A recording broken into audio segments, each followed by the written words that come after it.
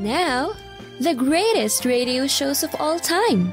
Suspense. The Shadow Knows. Washington calling David Harding, counter-spy. Classic radio theater. The Great Gildersleeve. Fibber McGee and Molly. Dragnet. Gunsmoke. The Lone Ranger. Now, step back into our time machine with your host, Wyatt Cox. Good evening, friends of the Inner Sanctum. J. Edgar Hoover called it the finest program on the air. This is your FBI. This episode from late in the run on ABC, August 15th, 1952, and this episode is entitled The Dime a Dance Stickup. The Equitable Life Assurance Society presents This is Your FBI.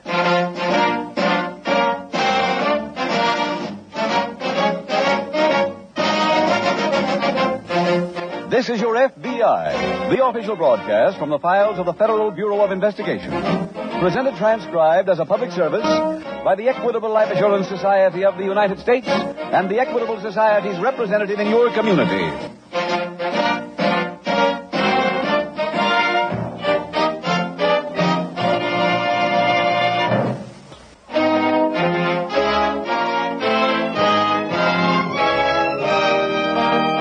Tonight, the subject of our FBI file, bank robbery. Its title, The Dime a Dance Stickup.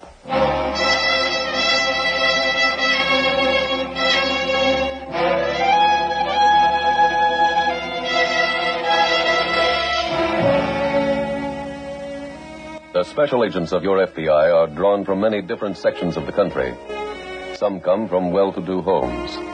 Others are the type of men who, as boys, did odd jobs after school to augment the family income, and then went on to work their way through college. But whether their background is luxury or hard knocks, the men of the FBI have two common denominators. These are courage and mental alertness. Courage to face the armed killers of the underworld. Mental alertness to seize on the one clue in a carefully planned crime, which leads finally to its solution.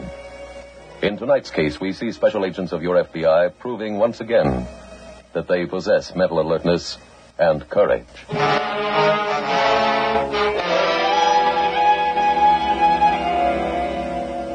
Tonight's file opens in a shabby second-floor dance hall located in a large western city. It is early evening. One of the hostesses is seated at a corner table as another hostess approaches.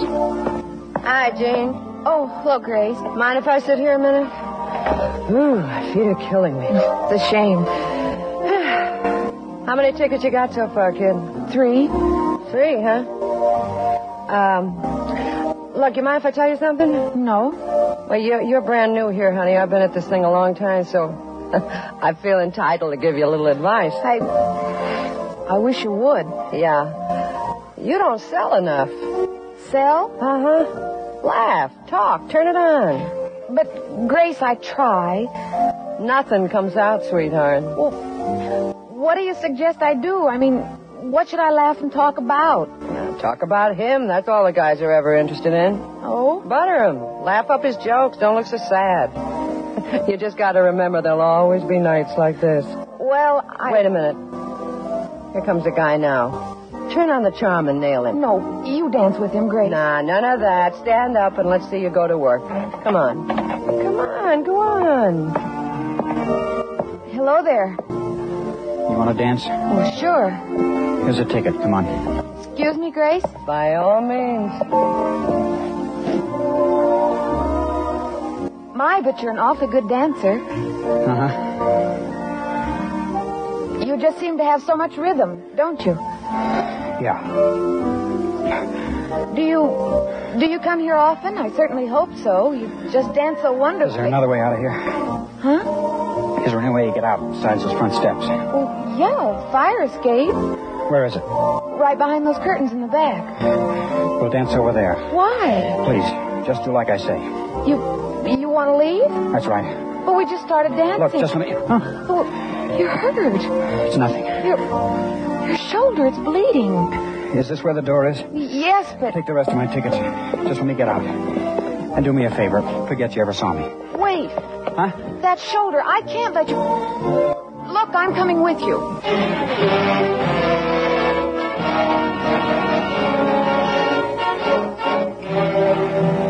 following morning, in the local field office of your FBI, Special Agent Jim Taylor is just greeting his fellow agent, Chet Logan. Hello, Chet. Welcome back. Thanks, Jim. How's your vacation? Great. You been in to see the boss yet? Yeah, that's what I'm doing here. He wants me to work with you. Good. I can use some help. What's the story? A bank job. 4 men held up the Travis National. How'd they work? Well, 1 man went into the bank and did the actual job. 2 others stood guard outside. 4th man stayed in the car. Any identification? Well, the teller at the bank saw the one who did the actual stick-up. No mask? Yeah. He had a handkerchief over his face, but he got a coughing spell, and it slipped down on him. Teller's downstairs now going over our file of pictures. Any idea on the others? No. There's one thing about the holdup that puzzles me, though. What's that? Well, the bank is situated on a corner. The getaway car was parked right in front of it on Main Street. Yes? When the bandit ran out of the bank, he didn't make for the car. Instead, he turned the corner onto 3rd Avenue and ran into the railroad station. What happened then? Well, according to a few of the eyewitnesses, one of the men in the gang ran after him, but he got away. The other 2 drove off in the car. That is odd. Mm-hmm. Anybody think to get the license number on the car they used? Yeah. The car turned up abandoned this morning. There's not a good fingerprint anyplace on it. How much did they get? $18,000. Oh, excuse me. Special Agent Taylor. Yeah, Mark. He did fine. Yeah, thanks very much. That was ident section. Teller just definitely identified a thief named Gibson as the man who did the job. Are they sending up Gibson's record? As soon as it gets here, we'll go to work.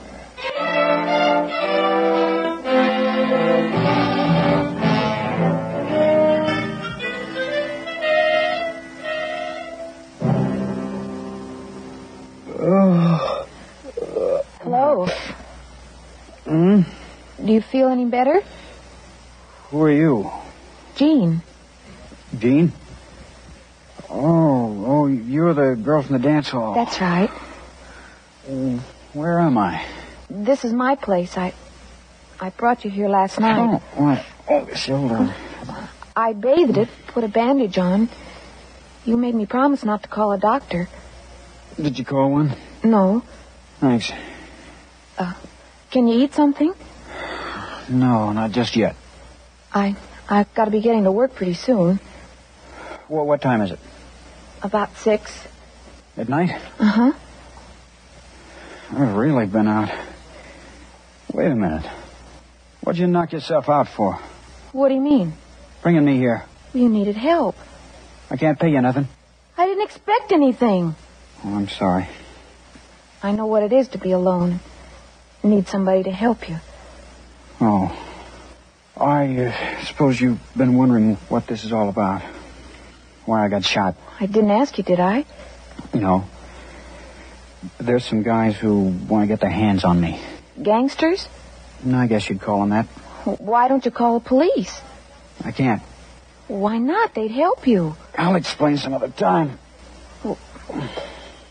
You better get some more sleep. You leaving?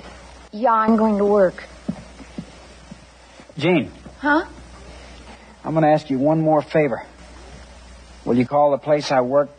I'll give you the number. And tell them I won't be in. Well, sure, but... But what? You never told me your name. Oh. It's Gibson. Larry Gibson.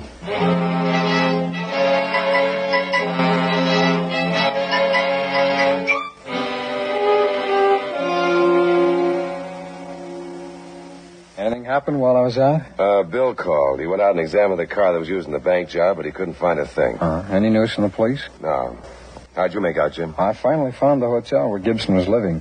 Was living? Yeah, he checked out the morning of the stick-up. One of the bellboys said that he took Gibson's bags down to the railroad station, checked them, but he never came back for the claim checks.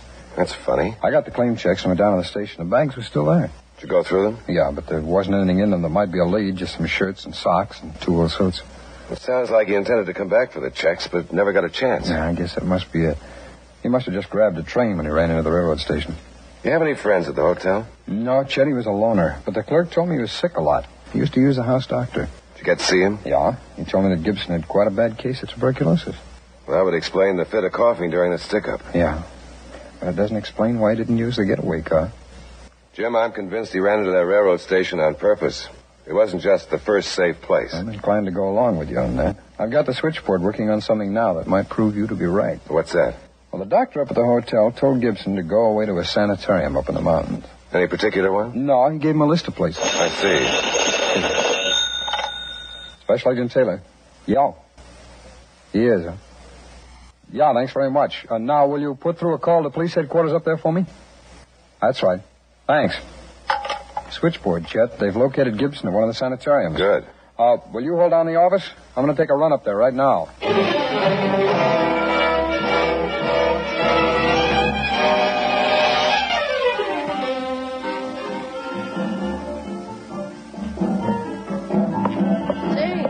What happened to you last night? I went home.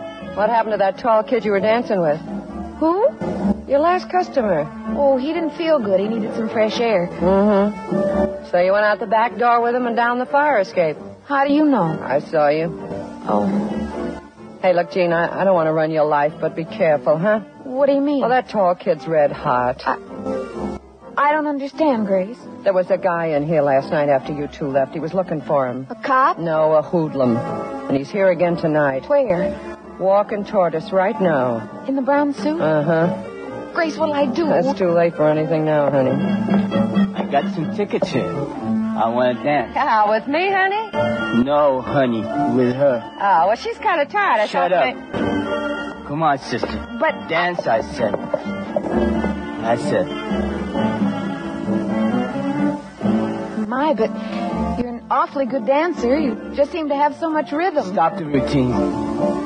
Where's Larry Gibson? Who? The guy you took out of here the back way last night. I don't know what you're talking about. You took him out of here. He didn't go home, so he must have gone to your place. Where you live. That's none of your business. Look, you better answer me. I don't have to. And I don't have to dance with you either. Find yourself another girl.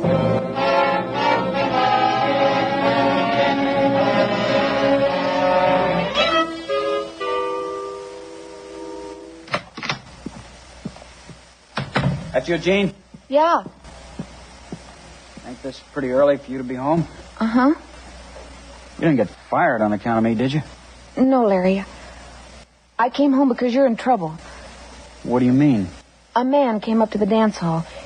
He was looking for you. What was his name? I don't know. Danced with me. He asked me where you were. What'd you tell him? I said I didn't know. What'd he look like? Short, with black hair and a mustache. And a scar on his right cheek? That's right. That's Russ Crowley. He's the guy who shot me. What does he want? Nothing.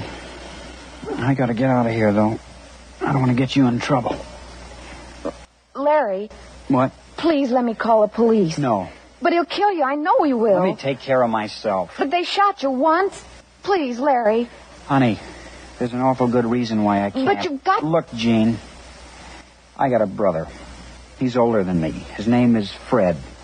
And he's been in trouble ever since I can remember.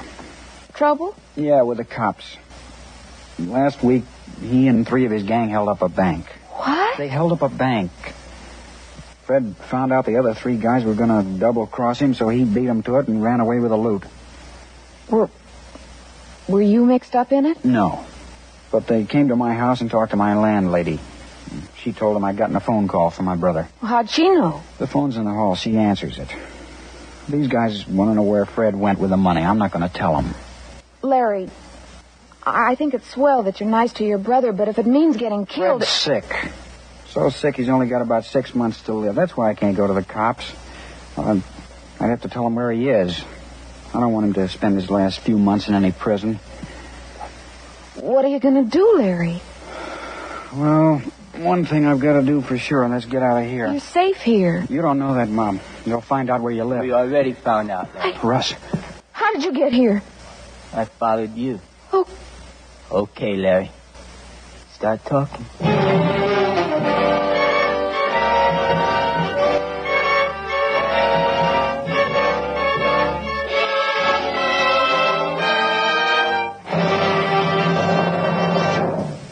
We will return in just a moment to tonight's exciting case from the official files of your FBI. August 15th, 1952. This is your FBI on Classic Radio Theater with Wyatt Cox. Whether you're taking your pets on the road or a walk around the block, you need to be aware of heat stroke. Hi, I am Dr. Jose Arce, immediate past president of the American Veterinary Medical Association. It's important that pets get out and enjoy the warm weather and fresh air, but here are some reminders to help keep your pets safe in the heat. Tune into the day's forecast to see how hot it will be. Limit exercise on hot days or schedule walks earlier or later on the day when it's cooler. If outside, stay on the grass instead of the hot pavement. Make sure your pet has unlimited fresh water and access to shade. Never leave your pet in a closed vehicle, and leave your pet at home in air conditioning when you go out. If you see signs of heat strokes in your pet, such as excessive panting, drooling, unsteadiness, or abnormal gum and tongue color, call your veterinarian or nearest emergency clinic. For more info on summer pet safety, visit avma.org. That's avma.org. Now on Classic Radio Theater with Wyatt Cox, more of This Is Your FBI and the Diamond Dance Stickup, August 15th, 1952.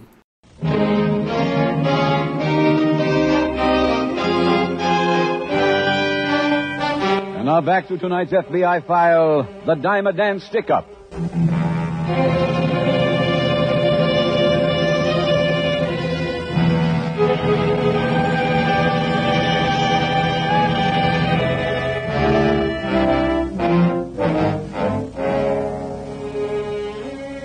Tonight's case was chosen in order to point out the danger of assuming responsibility for strangers, particularly those who avoid help through the regular channels.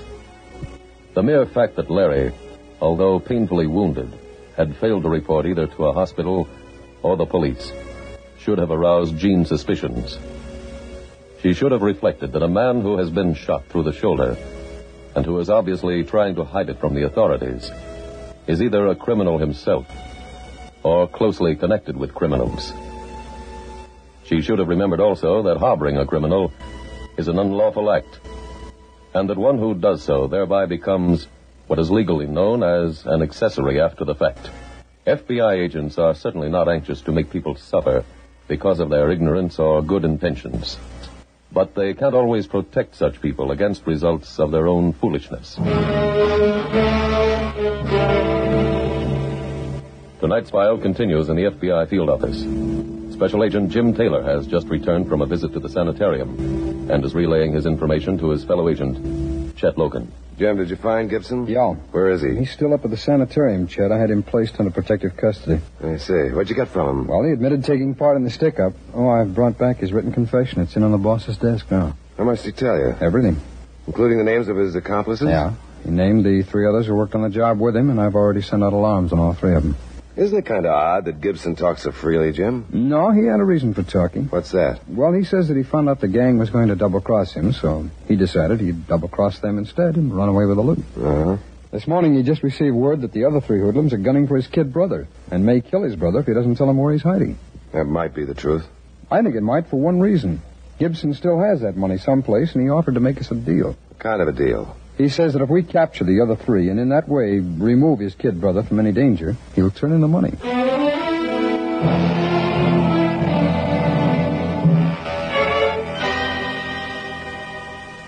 Larry? What is it? You know I'm a nice fella. I don't like to hurt nobody. But I may have to start if you don't open up soon and tell me where your brother is. He has been telling you. He doesn't know. You keep out of this. She's right. I don't know where Fred is. Okay, kid. Let's forget about where he is. Make believe I'm not interested. We'll change the subject, okay? Fine. Suppose you just tell me where he stashed the dough. I don't know that either. Look, Larry, believe me, if it was just me, I'd just walk out of here and forget the whole thing. Then why don't you? What would I tell my partners? That I came here, you told me a story, and I was a big slob and said forget it? They wouldn't understand, kid. So why don't you make it easy for both of us? Tell me where we can find Fred or the dough, and let me get out of here. For the 100th time, I don't know. Look, kid, I never belted nobody who was laying in bed. Don't make me break my record. You leave him alone. You hear what I'm saying, Larry? I hear you. This is your last chance. Where's your brother? I don't know. Okay. I guess you gotta get full treatment.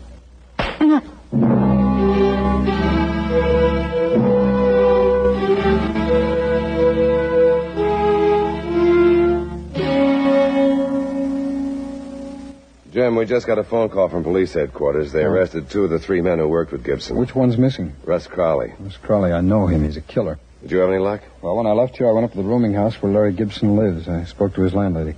She told me Larry hadn't been home last night at all. Do you know where he works? Yeah, it's in the garage over on 11th Street. I went there. I spoke to the night man. He said that a woman called earlier tonight about Larry. Said that he was sick and that he wouldn't be into work. You got her name? Well, just a first name. It was Jean, but the garage manager remembered that she said she worked at the Rainbow Ballroom. On Main Street? Yeah, that's the place. I called them, and they have a hostess named Jean, but she wasn't there. I think we should go over to the Rainbow Ballroom.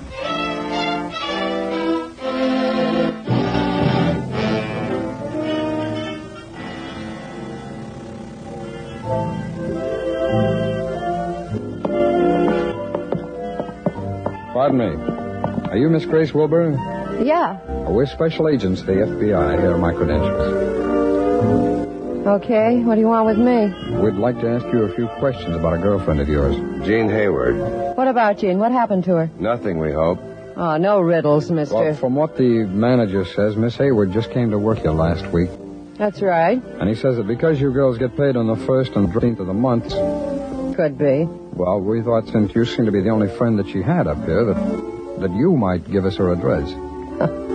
You came to the wrong store, Mr. Taylor. I don't turn in my friends. We don't want to arrest Miss Hayward, but she might be in very serious danger. We'd like to help her.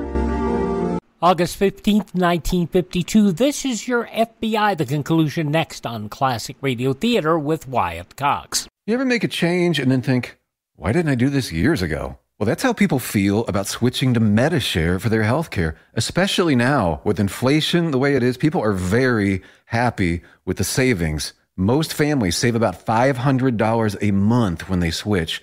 It's a huge help when prices are going up so fast in so many other areas. And Medi-Share's customer satisfaction rate is double that of health insurance. It's just a different experience, and people really like that. Medi-Share is an alternative to health insurance. It's a community of Christians who share each other's healthcare bills, and it's been going strong for over 25 years. It really is the gold standard, the most trusted name in healthcare sharing.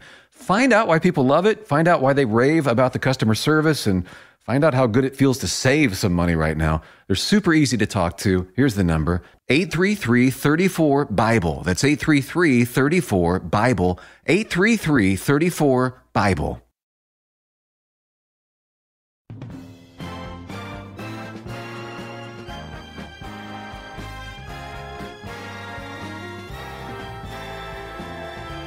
Thank you for listening to Classic Radio Theater with Wyatt Cox. Now the conclusion of This Is Your FBI and the Dance Stickup, August 15th, 1952. Are you Loveland? We have absolutely no reason to want to arrest Miss Hayward. Please, you can take our word for that. Okay, what do you want to know? Where does she live? I don't know.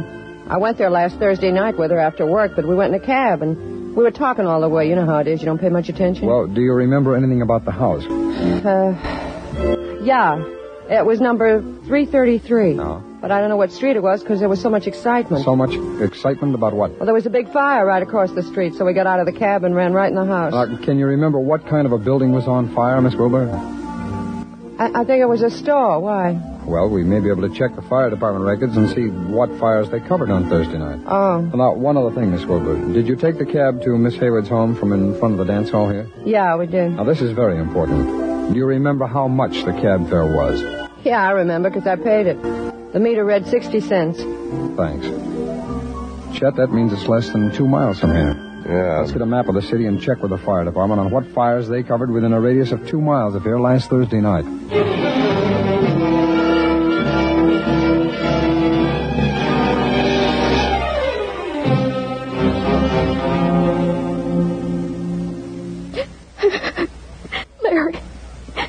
Larry. All right, break it up. Get away from the guy. It's time I went back to work. No, you can't hit him anymore. He's unconscious now. I just want to bring him to. No! Look, I told you before about that screamer. If anybody comes in here, your boyfriend never gets off the bed. Now get away. Don't hit him anymore, please. I ain't gonna hit him. I give you my word. All right, Larry. Come around. Come on. Is there water in that glass? Yes. Give me it. Here. All right, Larry. Come on. Come on. That's it. What is it? Can you hear me? Yeah. I ain't working out on you anymore, kid. You hear that? Yeah. I got a better way to get my information. I'm using your girlfriend here. Huh? Here, let me lift you up a minute. There. I want you to have a ringside seat for the main attraction. Leave her alone, Russ. Now, come here, sweetheart. No, let go of me. Now, watch this, Larry. This'll keep up till you decide to do business. You wanted to take any more? She's taken enough, Collie. Who are you? FBI guy. Jimmy's making a break. Thanks for trying to get away. Mister, you're not going to arrest Larry. No, Miss Hayward. We'll take care of Crowley. You take care of Larry.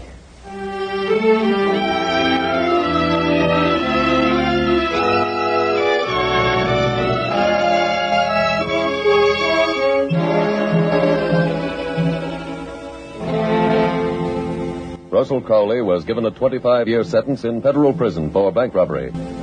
The other members of his gang were sentenced to 15 years each for their part in the crime. And thus, by careful deduction and painstaking investigation, your FBI was able not only to round up the 4 criminals who wantonly robbed a bank, but also to save 2 young innocent people from further sadistic torture meted out by a brutal thug. In this case, as in so many others, time was an all-important factor, and for that reason, the special agents assigned to this case worked through the night. Criminals have no office hours, and as many of them have learned to their regret, neither does your FBI.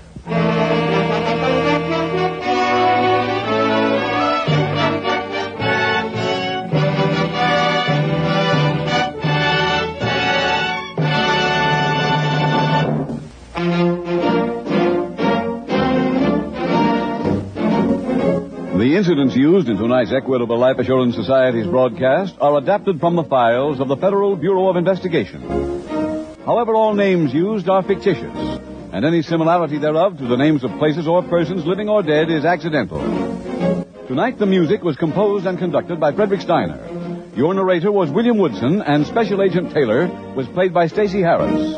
Others in the cast were B. Benaderet, Sam Edwards, Eddie Firestone, Joyce McCluskey, and Carlton Young. This Is Your FBI is a Jerry Devine production. August 15th, 1952, This Is Your FBI on Classic Radio Theater with Wyatt Cox. Now on Classic Radio Theater with Wyatt Cox, we have part 3 of the 5-part Yours Truly Johnny Dollar story, The Crystal Lake Cabin Matter. This episode originally broadcast August 15th, 1956. From Hollywood, it's time now for... Johnny Dollar. Hi, Johnny. This is Betty Norton. I've been trying to call you. I know I was out. I'm sorry. You keep pretty late hours. It's after midnight. Did I wake you up? No. Good. Why don't you come over? The moon's real nice tonight. The lake is luscious. I'll come over, Betty. But not to talk about the moon or the water. Oh. Got something else on your mind, maybe? Yeah. A little thing called murder.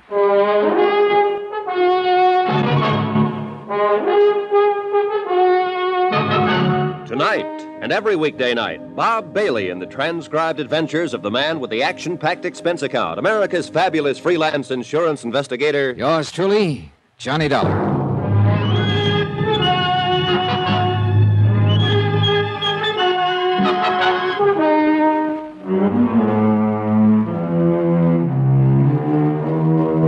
Expense account submitted by Special Investigator Johnny Dollar to Amalgamated Life Associates Home Office, Hartford, Connecticut. Assignment, the Crystal Lake Matter. Expense account continued. Item 6, $2. Tip to the Crystal Lake Hotel garage attendant for rousting him out of bed to get my car. I wanted very much to have another talk with Betty Norton, the wealthy, glamorous girl on the other side of the lake. She had told me she hadn't been with Edward Russell when he left the hotel bar the night he was murdered. But the bartender at the hotel swore that she and Russell had left together. If she'd lied about that, maybe she'd lied about a few other things.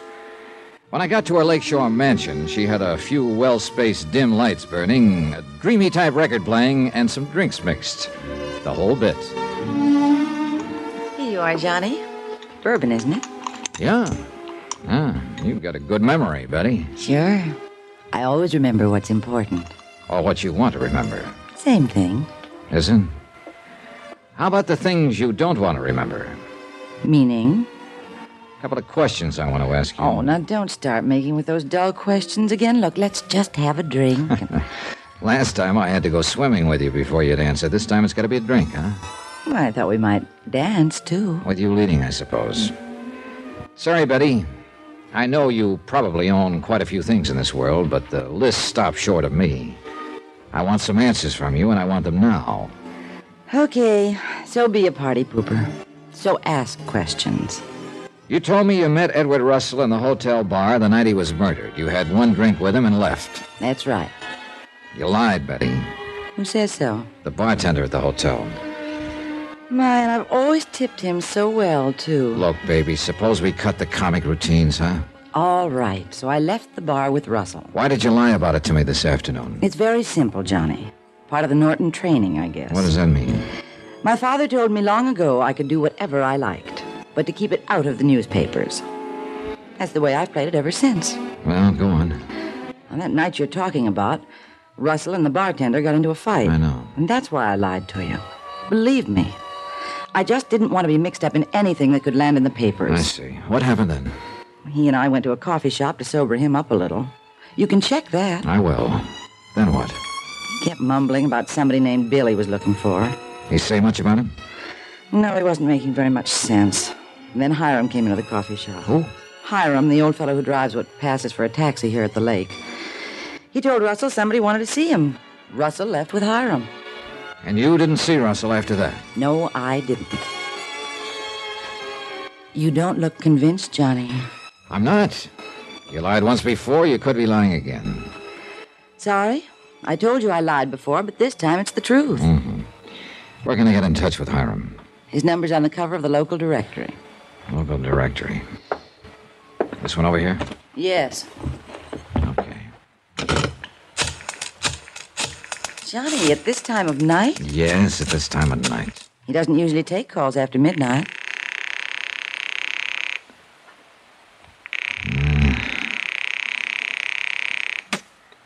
Sleeper out somewhere, I guess. Well, I'll check him in the morning. What is it? Shh, quiet. Johnny, what is it? What's the matter? I thought I heard something outside here. Could it have been one of your servants? Well, I only have a housekeeper with me here, and she went to bed hours ago. There are a lot of deer around here. Maybe that's what it was. Yeah, maybe. Johnny, you call Hiram in the morning. He'll back my story up. It's crazy thinking I had anything to do with Russell's murder. What possible reason could I have? A pretty weird one, maybe, but it might fit. You told me this afternoon you had to play everything your way. You've probably been doing it most of your life and getting away with it. Maybe Russell wouldn't cooperate. Are you kidding? Look, men like Russell are a dime a dozen. So I had a drink with him and got mixed up in a barroom brawl. I should have known better. But as far as getting interested in him, I wasn't. Believe me, I can always find others who like to play it my way, as you put it. What's the matter? Oh, you kill me. That gold-plated front you put on. I wonder if behind it you aren't just a hollow, lonely kid.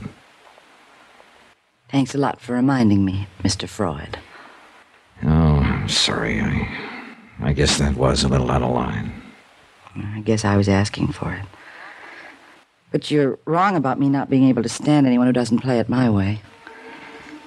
You see, I found someone who won't. And I kind of like it. Kind of like you, that is. Yeah, look, I guess don't better. worry. I'm not going to try to appropriate you or to buy you. But about the loneliness, don't leave just yet, Johnny. Stay just a few minutes more. Okay. Just a few minutes.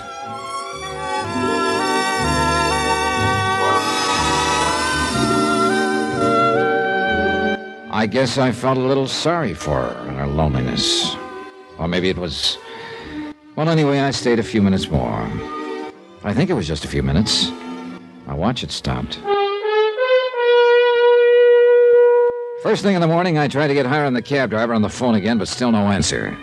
I headed for Deputy Sheriff Ansel Garrett's office. Clarence Bixby, who owned the cabin where Russell's body was found, was with him. Good morning, Johnny. Ants, Mr. Bixby. Oh, morning, Dollar. Anything new? Not much. Well, I won't take up any more of your time, Sheriff. However, I would like to ask a favor of you, though. What is it? So far, the Denver papers haven't mentioned which cabin up here the body was found in. Now, I'd appreciate it if it could be kept that way. Otherwise, if it got out, I'm afraid my chances of ever selling the place would be pretty dim. Yeah, and anybody who'd want to buy it for that reason probably be the kind of person not very welcome here at the lake. Okay, Bixby. Sounds reasonable enough. I'll see what I can do. Much obliged, Sheriff. Cigar? No, thanks. Dollar? No, thanks. Well, I'll see you later, fellas. I'll be around a day or two more if you want me for anything. Okay. Well, how do things look this morning, Johnny? Just like Bixby's cigar wrapper. I wish he'd quit tying those things in knots. Every time he does it, it reminds me that we're right in the middle of a knot we can't untie. Yeah, it's a bear, all right. Oh, brother, it's worse than that. A guy named Edward Russell takes off from his home in Denver and disappears. He turns up here looking for a guy named Bill, of which there are too many in this town. Then Bixby brings a prospect up here to show his cabin, too. He finds the padlock's been switched. Russell's body inside. Yeah. Ants, the only person who stood to profit financially on Russell's death is his wife, Leona, beneficiary on his $50,000 insurance policy. But she couldn't have killed him. The Denver police established her in Denver at the time. Oh, incidentally, she's up here at the lake now, Johnny. Oh, yeah, she told me over the phone you wanted her to confirm the identification. How'd she bear up? Not too well. It's kind of rough. You got any information out of Betty Norton? Well, her story is she had coffee with Russell after his fracas with the bartender. Hiram, the cab driver, came in and told Russell somebody was looking for him. Russell went away with Hiram. You checked with Hiram? I've been trying to get in touch with him on the phone. No answer. Yeah, he's on the go a lot. He keeps his cab behind the hotel garage. We can check there and leave a message for him. Yeah, okay. Ants, what about Bixby as a possibility? I thought of that too, Johnny.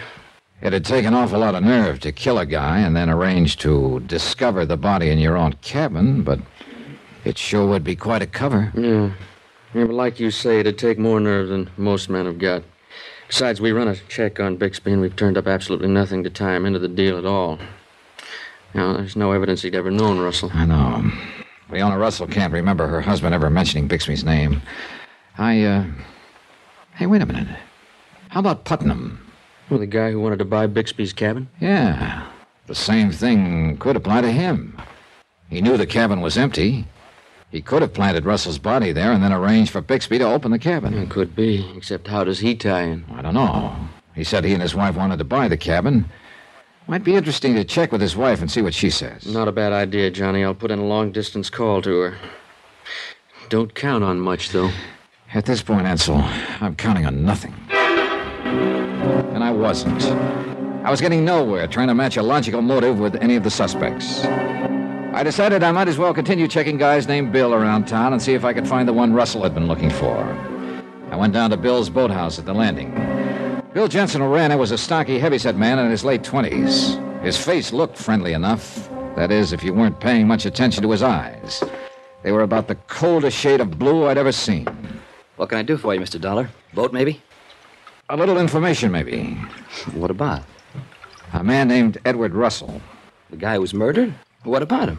Did he come around here to your boathouse? Not that I know of.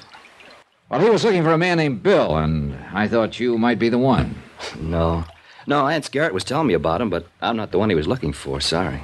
Did you happen to see him around town anywhere? Russell? Nope. First time I saw him was his picture in the paper after the killing. I see.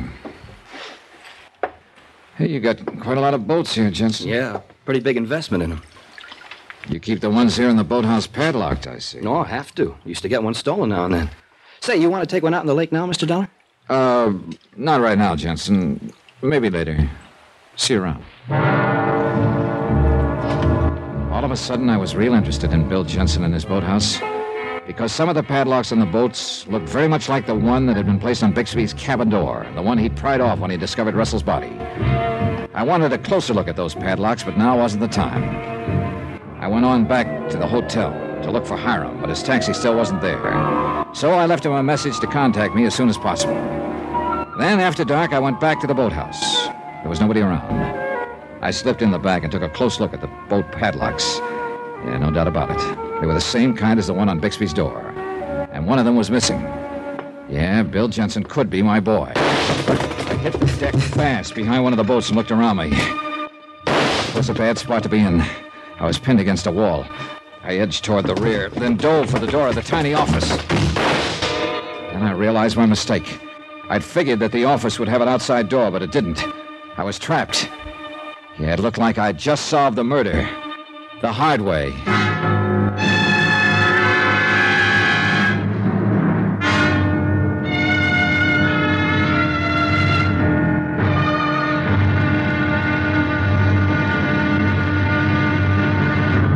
Now, here's our star to tell you about tomorrow's episode of this week's story. Tomorrow, a shot in the dark that missed, and another that hit the bullseye. Join us, won't you? Yours truly, Johnny Dollar.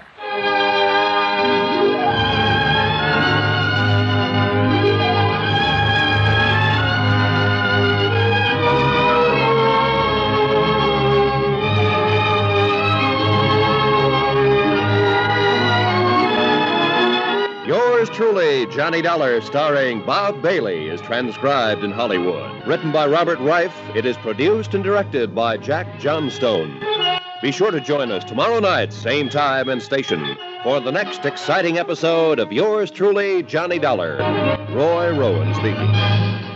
And there you have part 3 of the 5-part Yours truly, Johnny Dollar story, The Crystal Lake Matter, as it was originally broadcast August 16th, 1956.